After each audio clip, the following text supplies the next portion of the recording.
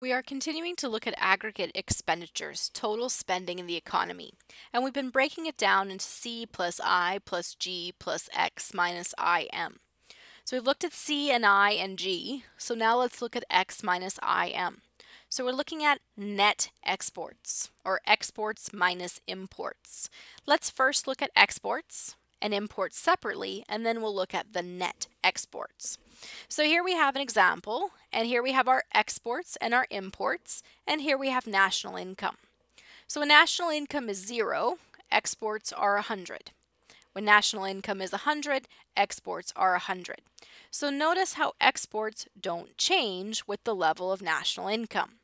If we were to graph our exports as a function of income, income is on the horizontal and exports are on the vertical. So when national income is 0, exports are 100. And when income is 100, exports are 100. All the way until when income is 800, exports are still 100. So if we connect these dots, we should end up with a straight line. We can find a formula for exports, just like we've been finding a formula for our other types of spending, autonomous plus induced. Notice that when income is 0, export spending is 100. So we have autonomous export spending of 100. As income increases, export spending does not change, so we have no induced spending. Export spending is completely autonomous of our national income. This is because export spending is when goods are going out of our country and money is coming in. Well, the money is coming in from people in other countries.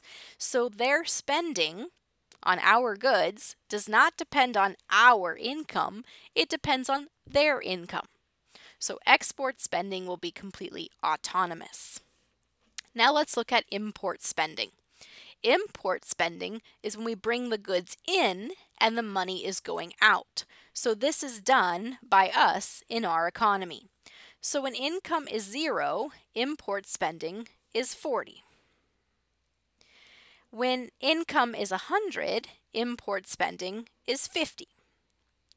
And we can continue to plot what's happening to imports as we increase income. Notice that import spending increases. So here we go, and all the way until income is 800, then our imports are 120. So we can connect our dots for import as we go from 40 to 120.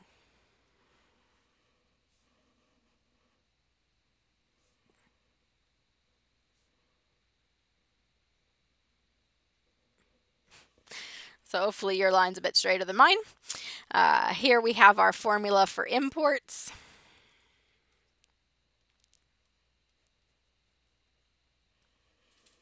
Okay.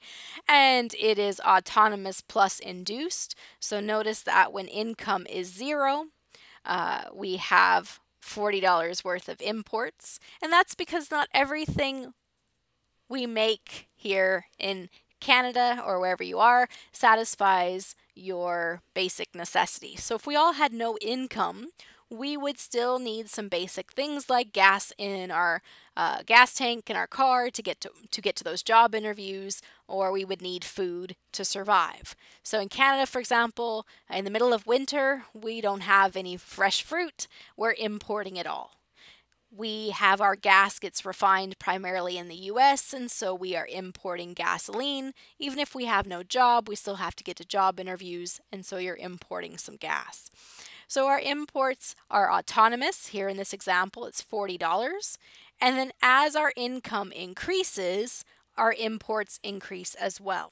So we need to calculate the slope. What is happening to imports as our income increases? So we're looking at the change in imports when we change income. So our imports go from 40 to 120. So 120 minus 40 divided by, and our income goes from 0 to 800, so 800 minus 0. And so that difference then is 80 divided by 800, and so we have 0.1. Our slope here is 0.1. This 0.1 has a name. This 0.1 is called the marginal propensity to import, or MPM. It tells us for every additional dollar of income, 10 cents is going to imports. So our import function is 40 plus 0.1y. Notice that at low levels of income, like income of 200, the amount we are exporting is more than the amount we are importing. X is more than imports. And if we are exporting more than we are importing, then the amount of money coming in from selling goods to foreigners is more than the amount of money leaving, and so we have a trade surplus.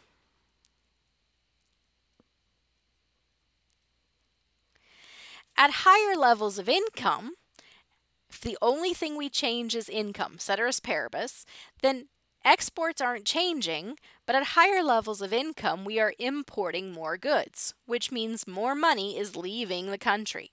So here we have our imports are more than our exports. So imports up here, exports up here, which means that more money is leaving the country than is coming in, which gives us a trade deficit.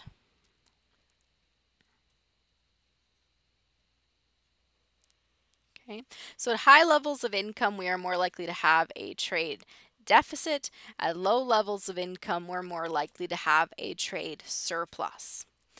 Now, we can take our exports and our imports and we can combine them into net exports. So let's actually take our export formula. So here we have exports was equal to 100. We have imports, which is equal to, let's go back, we found the formula, was 40 plus 0.1y.